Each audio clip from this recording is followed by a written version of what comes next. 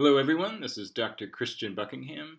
I am a physical oceanographer living and working in France. I go out to sea sometimes. I do a little bit of theory, a little bit of modeling as well.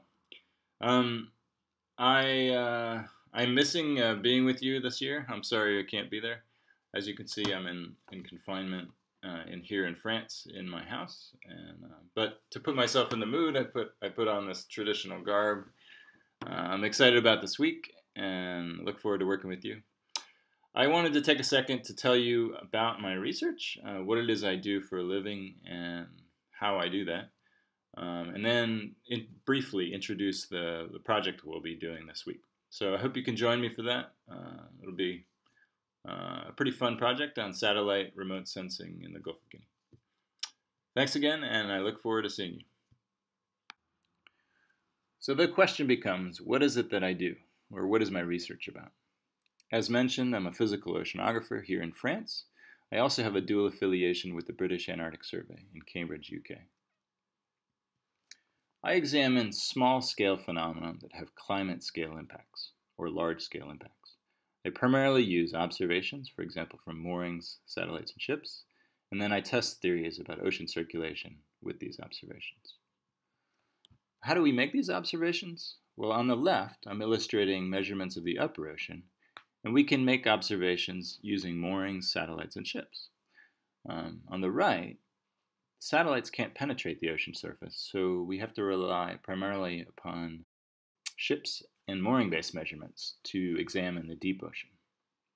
So the deep ocean is quite a challenge to measure. So just a little bit of theory about what it is I do. I'll try to keep this brief.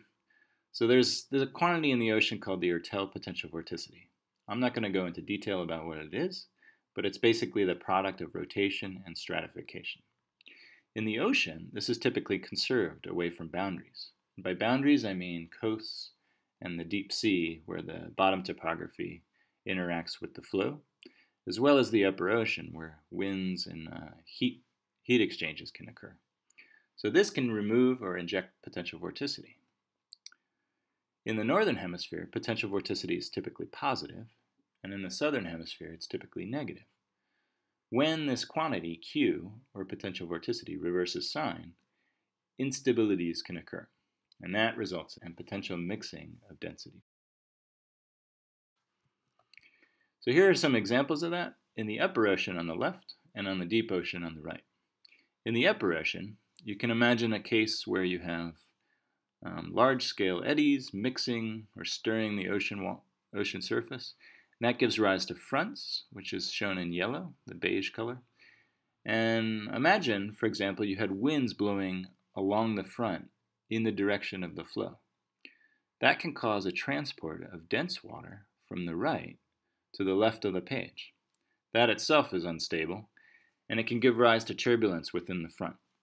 So this is important because it could change heat exchange and gas exchange, and therefore change ocean circulation and climate. On the right, we can have a similar phenomenon due to deep sea currents flowing along topography. This also has implications for ocean circulation. Finally, I thought that it might be fun to show you some pictures of what it's like to be at sea. These are some observations of sensors and people using the sensors on ships down near Antarctica. So this, for example, is a mooring deployment. In the bottom right-hand corner, you can see a southern right whale that appeared, and then more closely here. They're pretty curious creatures, and they're not harmful at all, but they're interested in what we're doing with the moorings. And then last of all, I thought I would present a movie that one of the scientists kind of stitched together. Basically shows what it's like to be out at sea in a storm, in heavy winds in the Southern Ocean. So this stopped our work for a bit, and we hunkered down and waited for the storm to pass.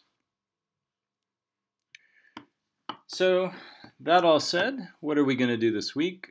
This is exactly what we're going to do. So this project is on remote sensing in the Gulf of Guinea using sea surface salinity. It's a project together with Ebenezer, Dr. Ebenezer. And we'll be examining satellite measurements over the Gulf of Guinea. That's the panel on the left. And together with Python 3 and Jupyter notebooks, which is the panel on the right. If you have any questions during the week, you can feel free to write either of us, and we'll try to answer them as quickly as possible. Thanks, and that's it. So thanks, and look forward to working with you this week. Cheers.